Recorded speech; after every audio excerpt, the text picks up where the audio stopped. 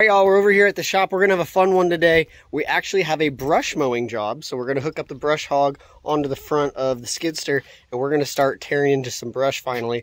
We have a client who his daughter's getting married, and he has this beautiful piece of property, and the piece that he wants cut is just between these rows of pine trees. I mean, it could actually be absolutely gorgeous. I think it's been brushed before, or brush hogged before, but it's definitely due for a cleanup. So what we're gonna go do is tear through that, and then we're gonna also load up the grapple bucket onto the trailer as well, because there are some large railroad ties and rocks that he just kind of needs relocated on the property just to make it more accommodating for when guests show up for this wedding. So this one's going to be kind of interesting, kind of fun, and I'll get some good clips that you can see us putting that brush hog to work.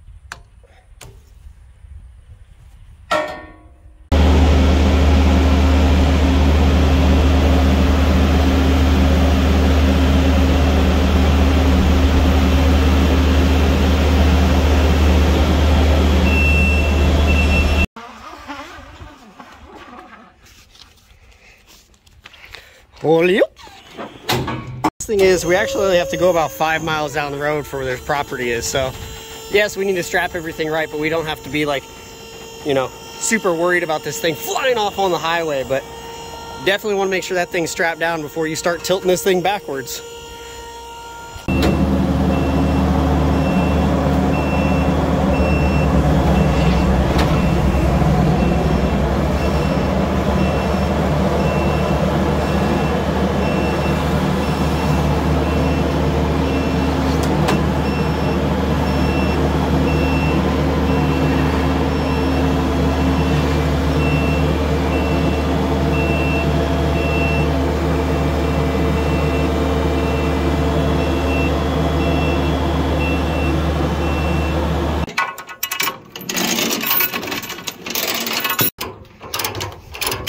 All right, she's loaded. Let's hit the road. Oh, we're gonna need one of these today. Oh yeah, mango's where it's at. Celsius. Pick stop real quick. I have a roofer that always wants to pay in cash. Yeah, look at that, freaking hilarious. Always wants to pay in cash, even though I claim all my income. It's just how he does business. So he told me that he was gonna hide some cash for me. And it's literally on the path to my next job. So, well, we got that cash.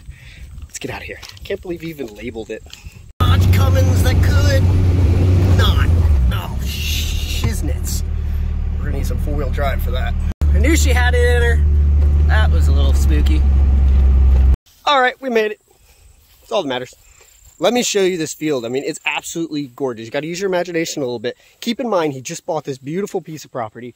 He got it an absolute steal. I think we've got about 7 or 8 acres here. It's kind of one of those things you can't wait to retire and have, especially out here. But take a look at this, okay? This line of pine trees that probably somebody planted years ago, okay? You've got a beautiful line of pine trees here, and you have a beautiful line of pine trees on that end over there. And then on the back side, there's also pine trees. But then you have all this brush in between that's just kind of, yeah, there. It looks like somebody blazed a trail here not too long ago, but yeah, it definitely needs some maintenance. So the deal is, his daughter's engaged, and she, you know, came out to visit her dad, see, you know, his beautiful new house and everything. And she just kept looking at this field over here and goes, well, Dad, I think it'd be beautiful if we had the wedding here. What do you think? And of course, just like any dad, oh, honey, yeah, whatever you want. And then he turned around and goes, holy crap, I got a lot of work to do. So that's where we're stepping in. So we're going to get this taken care of. We're going to get this thing off the trailer, and we're probably going to spend the most time brush mowing that, but then I know he has a couple other things he wants us to take care of. So let's do it. So we're doing things a little out of order here. I ended up getting everything unloaded right when the customer rolled up, and he saw that I already had the grapple bucket on. And so he said, you see all these railroad ties that are lining my driveway? We actually dug them all out of the ground, and what we're now going to do is load them all up in the bucket, and we're going to take it over to that red shed over there, and we're going to drop them in a particular spot, because he wants to be able to maintain this area, because believe it or not, under all this grass is gravel that just, what I would call disappearing rock. It wasn't done right, so it's just all overcrowded now. I guess this used to be a big parking pad, probably for an RV or a boat, whatever it was, but now he just wants to get rid of all these railroad ties that kind of get in the way of him maintaining the grounds. And we're going to move them, and then we'll go move on to some brush cutting after that.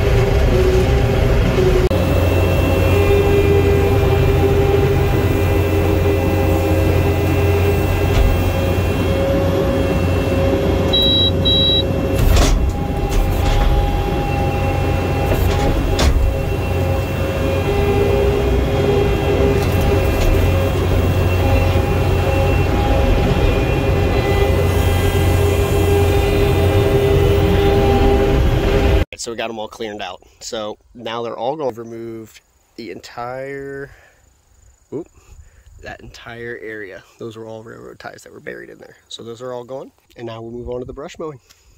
Let's swap that bad boy with this bad boy.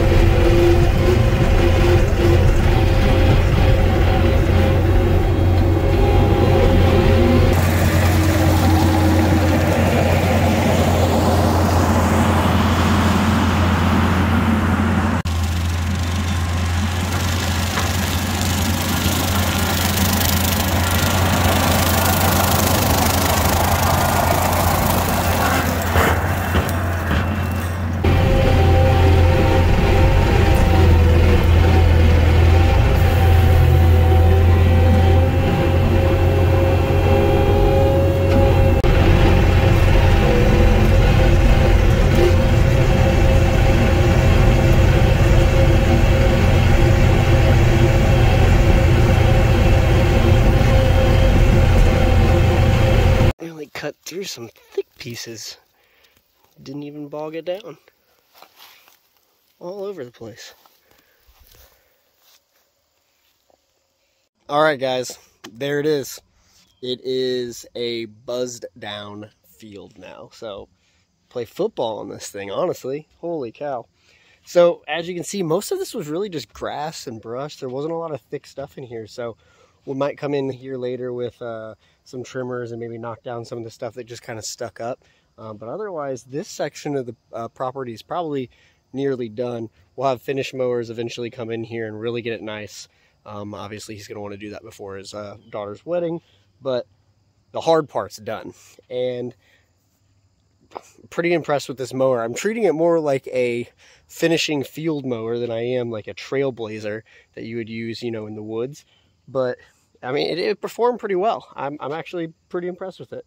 You know, I went over things a couple times to really mulch it up, and Jenkins makes a pretty solid mower. And I mean, considering how small this brush mower is compared to bigger ones I've used, it still did the job in, I mean, no time. That's the best part.